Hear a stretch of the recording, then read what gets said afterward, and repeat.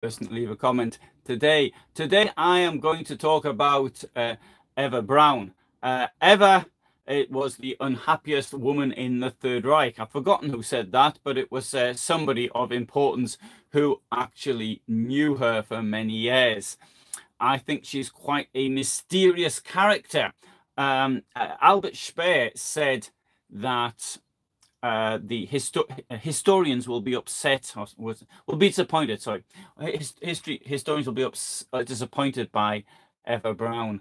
I don't think so at all. She left us some of the most memorable films and photographs showing the behind-the-scenes in Hitler's entourage, and for that, and they're also very skillfully done.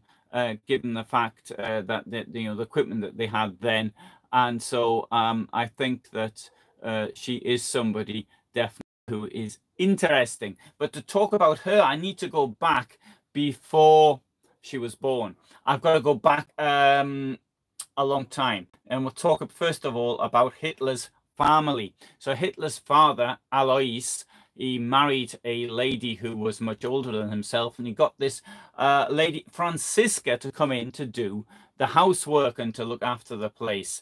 Now, his first wife was a lot older than him, but Franziska was a lot younger, and he could see the benefits of trading in his older wife for a younger one, and that's precisely what he did. And he divorced the first wife and married the Franziska, the help, and in 1883, Angela came along. She was the produce of this marriage, so to speak. Now, Franziska died very young, and then Alois got married again. He married Paula, who was also the hired help. I wonder if Franziska saw what was coming, but it didn't matter. She died anyway. And with Paula, he had Adolf and others. So, and anyway, so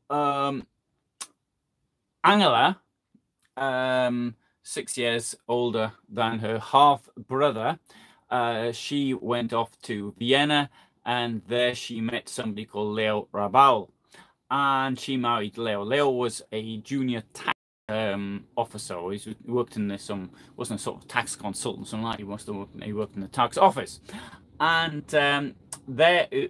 what they produced was Geli in 1908. Unfortunately, Leo died in 1910. He was only 31 years old, leaving Angela with Geli, and it must have been very difficult for a single mother in those days. Anyway, meanwhile, Adolf comes along. He does his thing, and he is in prison. And when he's in prison, he's got all of these dreams about what he's going to do when he gets out. And he not only was he a dreamer, but he was the sort of person that always wanted to have money he didn't. He wanted to spend money he didn't have. But that he had a number of wealthy backers, and he sort of dreamed of a really flash Mercedes, which he ordered whilst he was in prison. And he also got himself quite quickly afterwards a rather flash place to live, and he got a housekeeper, obviously the housekeeper, to look after the place. And who better to ask than his half sister Angela and their her young daughter. So they're living in Munich, and they're living in Munich together. And Hitler ends up having sort of a relationship with his half niece, so his half sister's daughter, which is rather odd. When this relationship started, I don't know, and I'm unable to say what type of relationship. But to my mind, it's verging on pedophilia. He was 40. And she was 17 the time they appear to have got together. Of course, I don't know, because I wasn't a part of all the things that they were talking about. In 1927, Hitler had a driver called Emil Maurice, and he was a locksmith. Died in Munich in 1970, but he wasn't too willing to talk about what had happened in the early days. And he's also half Jewish. And it appears that Gelly and Emil were, I don't know what they were doing. But anyway, Adolf refused to allow them to see each other. And so he went berserk. Anyway, Gelly was quite upset about this. Now, Gelly enrolled at Munich University studying medicine, but she didn't really get very far with the course. Now, the rest of this story, we know from what Angela told the American interrogator after the war. It seems as though Angela had somehow met some other gentleman who was an Austrian, and she wanted to go back to Vienna to be with him. Adolf was incredibly jealous and refused to allow this to happen. And anyway, Heinrich Hoffmann, whom I'm going to come on to in a moment, and Hitler went off to Nuremberg for some party do. And whilst they were there, Angela got, sorry, not Angela, Gelly, the daughter, got Hitler's gun, a Walter 7.6 millimeter, shot herself. Now, whether or not she meant to kill herself, I can't say. But when you shoot yourself, it's a rather dodgy and dangerous game to play. And if you want to make a demonstration, I think there's better ways of doing it. But in Gelly's case, it was fatal. She died. She shot herself through the lung, and she died as a result. And Hitler was absolutely distraught.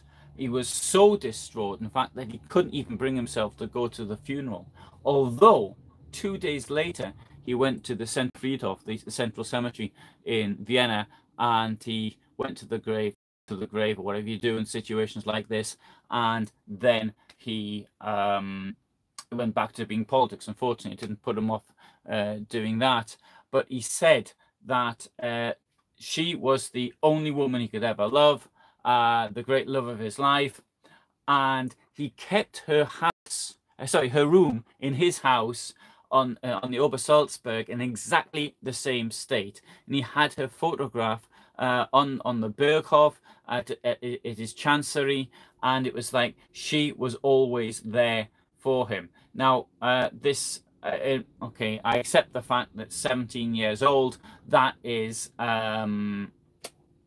legal, but to my way of thinking, it's not only, it borders on incest, and it borders on, others might think differently. And anyway, now let's go back in time.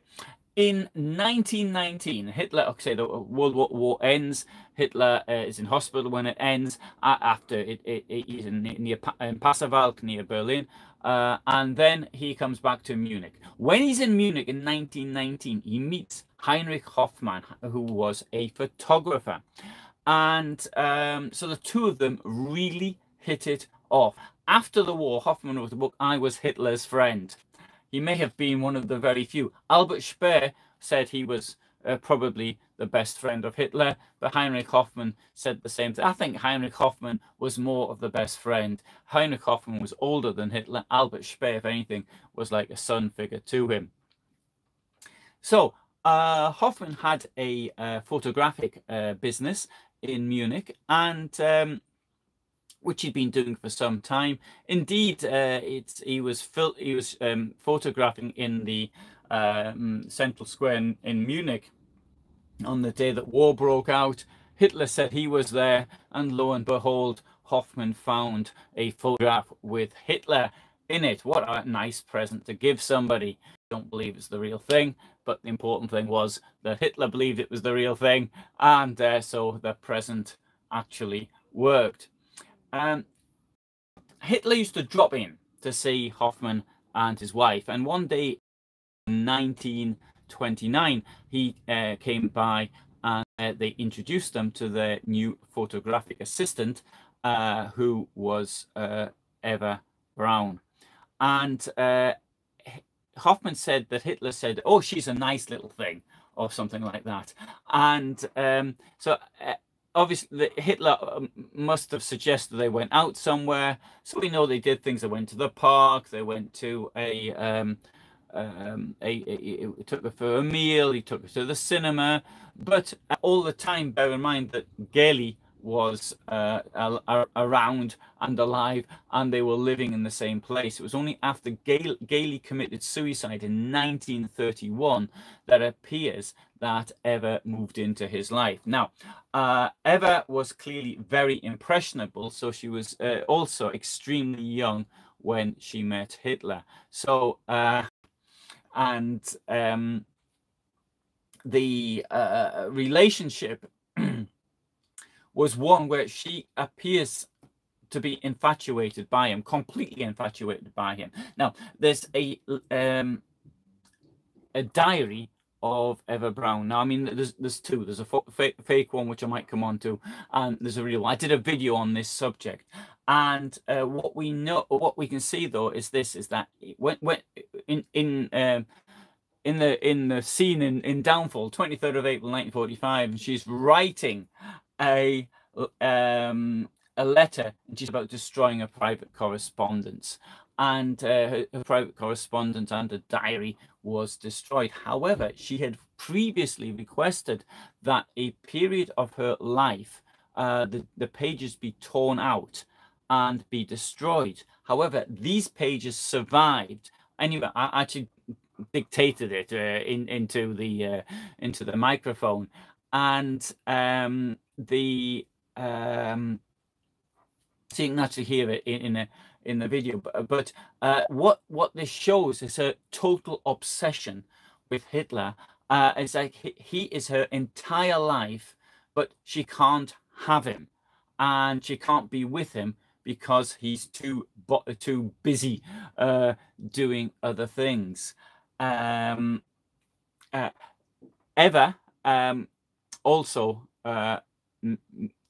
attempted suicide. Now, I say this not knowing if it was a real attempt or if it wasn't a real attempt, but Eva attempted suicide, and Hitler took a little bit more interest in her. Now, the second attempt she makes is after this, he sees that she's really serious.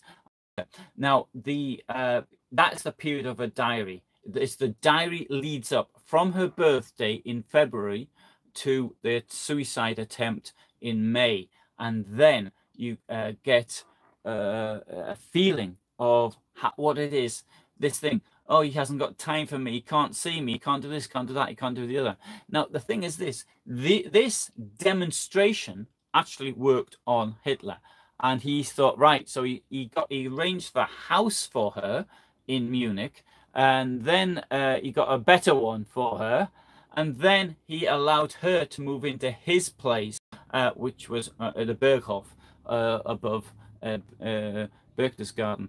And so there she became, in a way, the hostess of the house, although she was never there in an official capacity until many years later. And but it was clear that she was boss. And there was one incident that took place in 1935. It was around the time of the party conference, which would have been in September. And then Angela was still the housekeeper, even though he had died 4 years earlier. And it's not clear precisely what happened, but there was some kind of a conflict. And I could maybe understand that Angela didn't like the fact that this other girl was around. Girl note, I mean, she a daughter figure, even younger than her own daughter, 2 years younger than her own daughter. What was she doing there, sort of thing? So you can imagine the potential conflict. Anyway, Angela was sent away as a result of this conflict. Now, Eva continued to work for Hoffman. And she, in around 1935, also she got as a photographer for him. I think that Heinrich probably did this for his mate Hitler. I think because this gave them an excuse to be together. Because as she was a photographer, she could travel around with him, and therefore they could be together at the conferences and whatever else he was doing. She had an excuse to be there. Now, Hitler's idea was that a leader, he had this sort of Nordic idea that he, I don't know if it's even Nordic or Volkish or what, but he was sort of married to the people as such. So he had to maintain a sort of chaste existence, and he couldn't be seen to be hanging around with women. At least that's the way he saw it. And I mean, rather difficult to explain this one. It wasn't a case of him trying to keep her a secret from the public, as for example Putin might do today. He wants to keep his family out of things, and which I suppose is a good position to be in, rather than be seen with his wife and doing whatever they do. And so Hitler was very much in this position, but of course he wasn't married anyway. She was just his partner. Now, when they were together as well, there was the problem that anything official happened, she was sort of banished from the table. They did sort of have meals together, but you get the feeling that he would say things occasionally which really put her down. For example, I think it was Speer who commented on this, who said that Hitler said something at the table like, the greater the man, the more insignificant the woman has to be. And I mean, how could she feel with that? And there were lots of comments of this nature, of the importance that the man is somehow superior in whatever way, and the woman is there to serve the man. These were ideas. I think it was quite common ideas of the time. So except the one about the insignificant woman, but she's there and she's got to take it all in. But she remained absolutely devoted to him, and you can even see this in some of the photographs. There's one photograph of them together, I think it's from around 1940, but at the Eagle's Nest, because he hardly ever went up there, but she used to go up very frequently. But anyway, the two of them together, you can see the way she's looking at him really lovingly. Incidentally, there's a Soviet film from around 1948 or 49. I can't remember the name of it now, but the woman who plays Eva Braun, you can see that the way that the way she looks on him so lovingly. I think this actress there is really brilliant in this role. So the not being able to show her off publicly is a problem. There's two things happened though. During the Olympics in 1936, she did appear in official German publications quite next to him, and in 1939 I actually did a little video of this because I found the photographs in Time. There were photographs of Eva Braun at Obersalzberg, and it was quite clear that she was Hitler's partner. But this, I presume, was never actually published in Germany. I mean, there's plenty of people who said that they knew nothing about her until afterwards. Now, Eva ran the roost in Obersalzberg, but she didn't often. She was very rarely in Berlin. Magda Goebbels knew, and there was conflict between the two. There was once when Magda Goebbels asked Eva to tie her shoelaces. Obviously, that was to put her down, but Eva got around this very cleverly by ringing the bell, summoning the maid, and asking her to do it instead. By all accounts, that she was a very good hostess, and she looked after people there, even though this was not part of her official role. Now, but in politics, she played absolutely no part, but she did have a tiny bit of influence. And here's something from Albert Speer. In the spring of 1943, there's the Stalingrad total war, and so now as there's total war, things related to the consumer market have to be closed. And it needs to be pointed out that in the First World War and in, for example, the United Kingdom, Moloch, yes. In the United Kingdom, in the Second World War, the consumer market was more or less closed down completely, but Hitler kept this up, kept it open because he believed it was good for morale, and that is, I think, understandable. Of course, it came at the cost, and that was because the cost of the consumer goods were being produced in, for example, Poland or France or whatever, and they were being taken from those places. But anyway, there was on the hair perming machines, they had to be removed, and it was Eva Braun. Sorry, I often pronounce words in German as I learnt them before I learnt what little German I know, and I can still say things which are incorrect occasionally, like I just did now. So I have Eva Braun. Eva Braun complained to Hitler about this, and he said, okay, well, you can leave them there until they break down, but they can't be repaired, or something like that. There was also problems with the production of cosmetics, and she intervened on that one as well. And the thing was this, though, people, all sorts of people coming up to Hitler and complaining about this, that, and the other. And so whatever the policy was, it just got more and more watered down. And I think that's the same as happens everywhere with any type of policy, that they get all sorts of ministers coming in and say, oh, we're an exception, until the end, everybody's an exception. Anyway, so now Eva had two sisters, and one sister didn't like the Nazis at all, and she kept well and truly out of it. But her second sister, Margarita, Gretel, she used to hang out at Berchtesgaden a lot. We'd see her and their mates, and occasionally you actually see Ilse in some of the films that Eva produced, so in and around Berchtesgaden. And if you haven't been there, it is an absolutely fantastic place to visit. I mean, I'm not just talking about the Hitler stuff, but the natural beauty.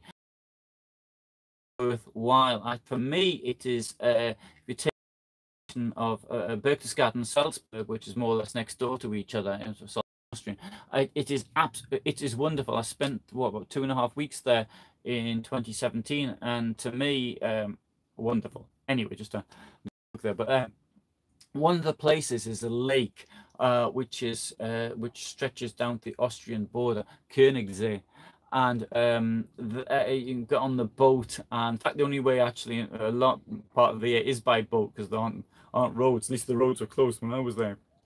I was there at the beginning of May, but it was because the winter was quite long that year, so it might not. And behind that is Oberdsee, there's another lake, incredibly attractive, really wonderful. And you've got lots of their films and photographs from there with her family and friends, which is something. She also did other excursions in the area, and so which is also nice to see. Eva was noted for her gymnastic ability at school. So at school she got sort of average grades, but in gymnasts and things that she was very, and you can see how fit she is even when she's well into her 30s, and she can still do all sorts of handstands and really very good condition physically. And now her sister, through being at Berchtesgaden, met Fegelein, who became somewhat famous thanks to the downfall, and they got married on the 3rd of June 1944. Now this was really good news for Eva, because it meant that now she could be at the not just at Hitler's place Berghof officially, but also in Berlin and other places. She had a role. She was the sister of the wife of Fegelein, who was the liaison officer at Hitler's headquarters for Himmler. So she had this really good reason to be there, and therefore this allowed her this greater contact. It needs to be pointed out also that they didn't actually share a bedroom or anything like that, but their bedrooms were close together, even in the bunker, where there must have been a terrible lack of space. Actually, when I was in Berlin, I actually walked it I just sort of mapped it out by myself. So I paced it. I mightn't have got exactly the right position, but you can. It's for the amount of people who are in there. Admittedly, it wasn't 2 floors, but even so, it's really small amount of space. Must have been pretty uncomfortable. But anyway, but even there in the bunker, they didn't have a room together. So this was a problem. Now, in the summer of 1944, Hitler stayed at Berchtesgaden until the 16th, 15th, or 16th of July. 16th of July, I think it was, 1944, and then he left forever. And 4 days later, 20th of July, there was an attempt of blowing him up at Kentchen at Rastenburg in German. And then, but obviously Eva wasn't around. She was in Munich. She voluntarily came to Berlin in February of 1945, but she went back. But in April 1945, she came back to the bunker again and stayed with Hitler until the very end. Loyalty until death. And so she ended up told Henriette von Schirach before this, going to stay with him forever. She wasn't going to let him die on his own. She was going to die with him, and all accounts are that she was absolutely calm up until the moment of death. Now, the very good actress who plays a part, Juliet something or other, plays a part in Downfall, and approximately the same age as well, because Juliet was born in 1965, so that was, yeah, she'd been what, 37, 38 when that was filmed. And I think though that the role that she plays was one of more domineering than Eva actually was, because she's sort of, in the film, I get the impression that she's more or less the hostess of the bunker, so to speak. The calmness that was reported by others actually comes across. There is one little thing though I would have to point out. There was this, they only had one record, which was this called Blood Red Roses, and I did a video on, actually I finished it about 2-3 days ago, and it's being uploaded now, of Hitler's last birthday, and I wanted to put this on, and then I forgot to put it on the so whenever I update the video, it'll be on that. There's a thing when she says, as the comment came across just now, that let's have some swing. I don't think that actually happened. Actually, there's no doubt in my mind that they did have. She liked swing, which was, well, it wasn't forbidden, but it was frowned upon. But she liked that type of music. She was said after the war by her employer Heinrich Hoffmann that she was a I'm trying to know exact words now. Feather-brained type of. She was a feather-brained girl who was only interested in clothes, sport, and something else. Clothes, sport, and makeup or something. I think that was it. Which seems fair enough to me. Well, it's better than going around killing people, isn't it? She married Hitler. That's what she wanted. That was her ambition. She must have been supremely happy. She got what she wanted at the very end. So in a way, her life was a success. Okay. 30th of April, around 1500 or thereabouts in the afternoon, the two of them killed themselves. There's a rather strange thing about this, actually, because I just thought of this today, just before giving this. Gunscher, who was Hitler's valet, he said that he couldn't hear the shot, but he could smell the powder. Now, I thought that was quite odd, because it seems that Eva and others, Trudel and others, Chaudel, sorry, used to smoke in the bunker. And I'm sure that Hitler would have been aware of that. I mean, don't fall this smart. Doesn't mean to say because it was in the film that it's actually correct. But I don't know. Yeah, cordite. Now, cordite is absolutely distinctive smell, and it hangs around, and anybody's been in the military will recognize it. And yeah, it gets on your clothes and all the rest of it. But one shot? I think this was something to do with the air in the bunker. There's also something strange about this as well, because it's also reported by others and shown in Downfall that the Goebbels' son shouted "bullseye" when the shot was heard by him. So I don't know how Gunscher didn't hear it and the son did, but he could smell it. I don't know. I can't explain any of that. But anyway, after her death in 1948, there was a court case in which a person, an Austrian filmmaker, Trecker, claimed to have her diary been given to, he claimed it had been given to him by her in Kitzbühel in 1942. And actually, I did try tracking where she was on the date he claimed, and it seemed to me to be possible. But the diary was an absolute fake. It was just nonsensical, and the family got it stopped in court in 1948. Eva's body was buried with that of Adolf's in the back. And oh, I forgot to mention the really important thing here: Blondie was killed on the 29th of April by the dog handler.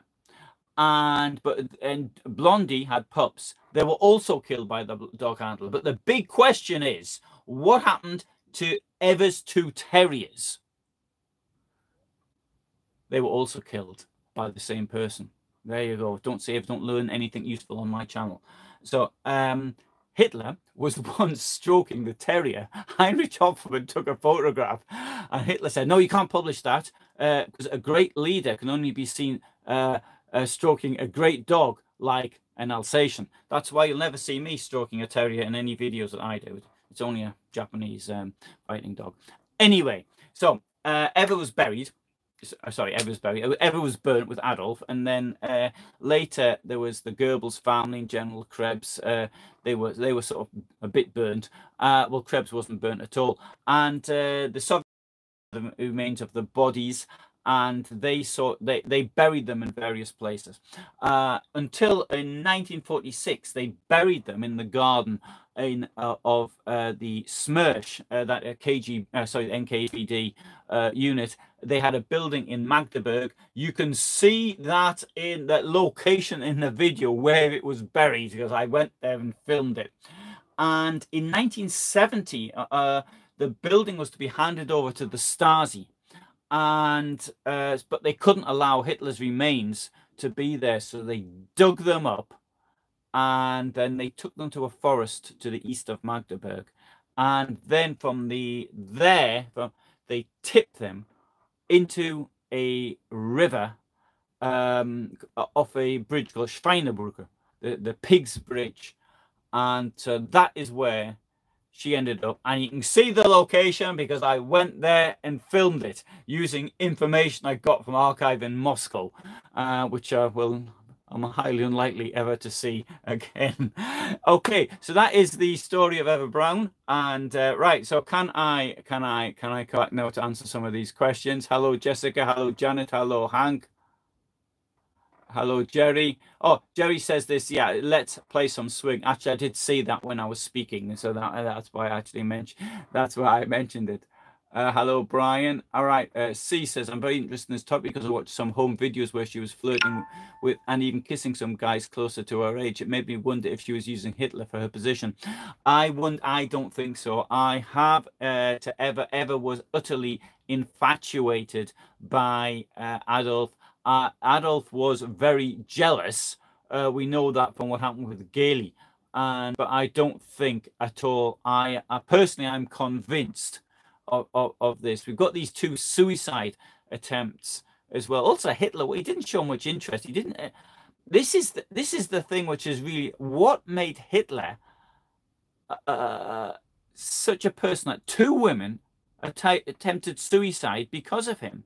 I mean, one of them might have been trying to escape from him, but this is odd, which is difficult to understand. I mean, on her birthday in 1937, he gave her a book on Egyptian pyramids, And okay, later then I mean, which, you know, if you're into Egyptology, maybe that's fair enough. But it's not the sort of thing you give your partner, in my opinion. But he improved his birthday gift ideal later when he gave her a fur coat.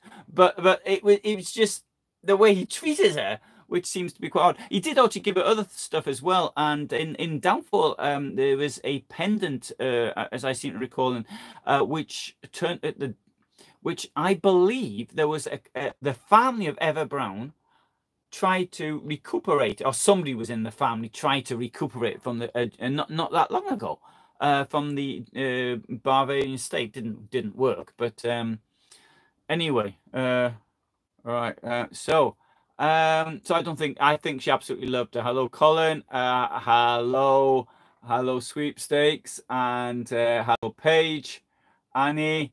Did Gailey really commit suicide? I thought there was an element of doubt surrounding her demise. There is an element of doubt, yes, but I don't think Hitler had nothing to, well, sorry, as far as I can tell, he had nothing. He wasn't there at the time, but I mean, I suppose he could have killed and then sort of made it look as though he. No, I don't believe that. No, I think she committed suicide. I mean, it is odd because this was 1929. Sorry, 1931. Hitler was coming through in the elections. He was becoming more important. His party was pretty important, and this made him a laughing stock of the. This was published in the press. We can find articles about it written from the time, and this was quite amusing for them. And so that this actually happened to him. So this was a good point to actually dig at him with. I think he killed her. No, or anybody else for that matter. Oh, sorry. Oh, sorry. I've lost where we are because I haven't learned how this sort of thing actually works. Hello, Brian. Sorry. And yeah. So Brian says Hitler had a lot on his plate. No time for chicks. Yeah, the chick drama. In the film Mussolini and I, which I think is brilliant and nobody else does, there's this really good scene with Mussolini, and he's got a problem with Clara Patacci, his mistress, and his wife Raffaella, and they confront each other, and he's got all this other stuff, all these the country's falling to bits. Hitler's getting on his nerves. And then he's got his problems with these women. So yeah. Anyway, Paige asked, do I think that Eva was kept up knowledge about the Holocaust until things happened? I can't decide if she's just an innocent or not. I'm convinced she knew. She would have had there's no reason to know anything about it. Hitler utterly would not discuss business at the table. He didn't do it. He didn't discuss these things in public. There's no doubt that he did some other place. It could be said he had a sort of a split personality. I don't think that Hitler had a split personality. I think he had his business side and his home side. I must, to a certain extent, I'm a bit like that when I get sort of in business, or I change a bit. But now in my home way, which is a different side of the character. But I think there's nothing unusual about this, and so even, for example, when Schuschnigg, the Austrian chancellor, was in March 1938, when Hitler was more shouting at him and doing all sorts of things, and then he asked him if he wanted to eat, and he became completely different. Now he was in his domestic mood. He was charming again. But as far as this is concerned, I am never discussed anything like this. Indeed, if Traudl Junge, for example, only found out these things at the end, and I mean, she said that, and I believe her. I mean, it's not he passed orders verbally. We know that he passed on he told the Gauleiters of the Holocaust on the 12th of December 1941. That we know. that it was going to happen, or in fact it had already started, because the mass shootings had been going on now for a number of months, and the first gassing had taken place 4 days earlier. So when the Gauleiters came to Berlin for the meeting of the Reichstag, where Hitler declared war on the United States, that was when he told them that the Holocaust was going to happen. And we know that we've got separate sources. We've got Goebbels' diary, we've got Hans Frank, what he wrote, and also there's going to be a follow-up conference and who was going to go there. So that one's pretty clear to me. Actually, I did a video on this one as well. So well, something's happened here. Oh no, there it is. So hello, yeah. Otto says that the Soviet film on Hitler was, I believe it's called Moloch, although it was 1999. No, that wasn't the one I was thinking, so it wasn't Moloch. Yeah, Janet says brown means brown English and also pronounces so. Yes, I know it's pronounced the same, but unfortunately brown is pronounced brawn in my dialect, and that's why I say it that way. Yeah, Fergeline. Have I done a video on Josef Mengele? Look, I have been writing this on Josef Mengele. I have been writing about how Mengele escaped since 2019. I was in the village where he was hiding. I stayed there for about 3 weeks or so, and Altenried. And that's where well, I think I even filmed the church he used to go to. And sorry, it's got dark all of a sudden. If I move to one side, yeah, because you see the sun moves. That's the problem. And so yeah, I started this. I've got it somewhere. I've got stacks, but I just don't feel it. See, my plan with Mengele was I was gonna do the route he took. So he's from Auschwitz in January 1945 to Gross-Rosen, till he was in northern Czechoslovakia. Been to the POW camps he was held in. In one of the places, the mayor of the town offered to take me there himself. Sorry, if I come around that, is that any better? Yeah, sort of a bit better, isn't it? And so I'll move this up a bit. Oops. There we go. No, it's not. That's not better, is it? There. And so definitely I'll do it one day. But I had the list of passengers on the ship he was on, and the overwhelming majority of them had Jewish names. I found it on the internet. It wasn't actually all that difficult to find. And anyway, yeah, I agreed to go to the place where he was hiding in Italy. I found the owners of it, and I've done so much research on this Mengele project, yet it's just sort of sitting there on my computer doing nothing, and that's the problem. So there's still no Mengele. Yeah, there will be one day. Oh, thank you, Alan. Thank you. And Otto, terriers aren't butch enough. And right, so here's good. Love is everything. The world revolves around Hitler. Why the obsession? Yeah, well, that's a good question. So if anyone knows the answer to that, please put it in the comments section. Yeah, so Colin said must get a bit crowded in the motorhome with you and Tosha. Tosha is no longer alive, unfortunately. She died September of 2 years ago. Yeah, but she wouldn't have been able to get in this one because there's 2 steps, external steps into this one, whereas the other one had one internal step, and so she could that. But at the end, I had to help her to get in.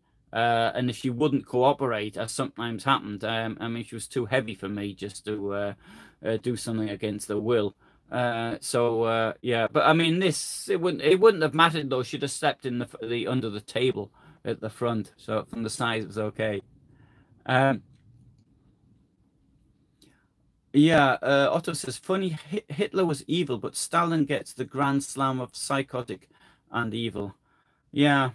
Yeah, there's clearly differences between the two, because in Nazi Germany, if you conformed, then you're okay, unless you were Jewish or something, But even people who had been communists, or as long as they just stopped what they were doing, they were okay. They weren't hounded. Whereas in the Soviet Union, nobody was safe at all. And this is, I think, this is an important difference between the two of them. So if you've got, like, for example, today, I mean, Putin's Russia, if you conform, you're okay. And you can see people who had been once in opposition. There's a strange case actually on Putin. There was his name's Rybakov, or Julius Rybakov, something like that. I can't quite remember. And he was dissident, and he painted some slogans on in Saint Petersburg on the wall, sort of Romans go home or something, or communists go away, whatever it was. And Putin was the person investigating him. Now, Rybakov was in the opposition to Putin like 2004, but since around 2008, he's done absolutely nothing, even though he was a relatively well-known person as being the opposite. He took part in the changes in politics at the beginning in the 1990s in Russia. So effectively, he conformed, so he'll be okay, although he's one of the heroes who fought against the Soviet Union. Anyway, so Jessica says she's heard a theory that Gailey was murdered. Yeah, I think a lot of people know the theory. I don't think it's true, Jessica. I really I think she was trying to commit suicide to make a. Sorry, I don't think she's trying to commit suicide. She murdered herself. I think she was trying to make a point, but she failed to make the point. Yeah, I know what I can do for light. I've got light up here. What's this do? Is that all right? Is that any better?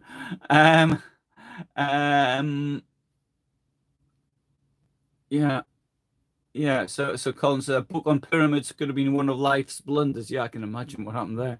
I can imagine me doing something like that with a couple of women I've been with in the past. Ooh, I'd have ended up in hospital. Colin writes, Troudel, Young, and Rocco's Mish was reliable as you can ever get regarding these events, in my opinion. Yeah, I think actually most of them were pretty reliable. There's one or two who were dodgy, but the thing is like this. I mean, your memory can go and things like this, and you can miss things up. And another thing is this: you've got to bear in mind the entire environment that existed in that bunker and the fear. I mean, you're not going to sleep properly to start off with because of the air. You've got the fear, you've got the explosions, you've got living on top of people. So your memory is not going to be that good. What you will remember, the explosions, the fear, the ground shaking, but the exact dates and things when things happened, you're going to get pretty confused, I think. Okay, Colin says there was an unusual incidence of twins in the area where the German doctor visited. I saw a program about it a while ago. I think that's referring to Mengele. Mengele, thanks, Alan. Yeah, and and Otto writes, he was a hit with the drunks in his early days, zu Kneipen. I think that the hit with the drunks is referring to Heinrich Hoffmann. And anyway, 3 sheets to the wind. Once the crowd got drunk, here comes old Adolf. Okay, very good. Thank you. So I think I could say a lot more about it, Eva, but what I think I've started actually writing a video, a sort of documentary video, which one day I hope I can publish. The advantage of doing something like this, though, is that first of all, it doesn't require doesn't require any preparation, and the second thing is when you've got noises outside, it's not so bad. So somebody's like trying to park or something behind me, or you hear something happens outside, then it doesn't matter. But when I'm trying to do a dictate something into the machine, onto the machine, I use my telephone. But then you get noises. So some car goes past, then the church bells go off, and then a boat starts. You got to keep stopping, so it's much easier to do something like this. Also, the amount of time it's taken me to upload something. The video I did on Hitler's 56th birthday, I've been uploading it for about 3 days. It's not very. It's less than a gigabyte. Sorry, a megabyte. What am I saying? A gigabyte, a megabyte. So I don't know why it. Sorry, no, hang on. Just a minute. What am I saying? It's less than a gigabyte. Sorry. Anyway. I've got one video. It's 44 gigabytes. It's on me at Goebbels's house. It's a pretty long one, but it was filmed in high definition and all the rest of it. Anyway, so thank you for this. Tomorrow, I'm doing a unusual special one, which is on the Great Train Robbery, because it's the 60th anniversary. Great Train Robbery took place in the United Kingdom. In Poland, Polish, it's called the Robbery of the Century. And I did some research of this. I went to the archives, National Archives in Kew, near London, and I'm not saying I've come up with anything new, because I mean, lots of people have seen these documents, but the thing is, lots of people have seen them, but not the right people saw them, in my opinion. So I might have something to say on this subject that you don't know, but I'm sure there's lots of people will have questions about it, which I'm unable to answer. I think that could happen as well. So I'm not a true crime sort of person. Oh, sorry, some more questions have come through. Sorry, I missed these. Did ever have autism? Not as far as I'm aware. Thanks, Collins, interesting broadcast. And Jessica, thank you. Hitler died at 56, says Otto. I remember reading how important it was to begin the war with Poland at age 50, well, still reasonably young. Talk about self-centered, calculated. Undoubtedly, yes. Because his mother died when she was 47. His father was 65. Francisca, he never met, his father's second wife. She was, what, 25 when she died. Actually, it's to Angela. Was she 60? I think when she died, if I remember rightly. No, she can't have been. Just been a bit older than that. Whatever. Yeah. So Collins, Ronnie Biggs had one job and messed it up. Yep, that's right. Because Ronnie Biggs was doing time, then he done a bunk. Now he says he's seen the light and sold his soul for punk. So. Thank you for watching, and I hope you'll see that tomorrow. Thanks, Janet, Paige, Otto, and all the best from me in Gdansk, Poland. Oh, and please, can you give it a like, because it'd be nice if I got more people watching, because then it might help me income-wise. But anyway, that would be good. Thank you. Bye for now.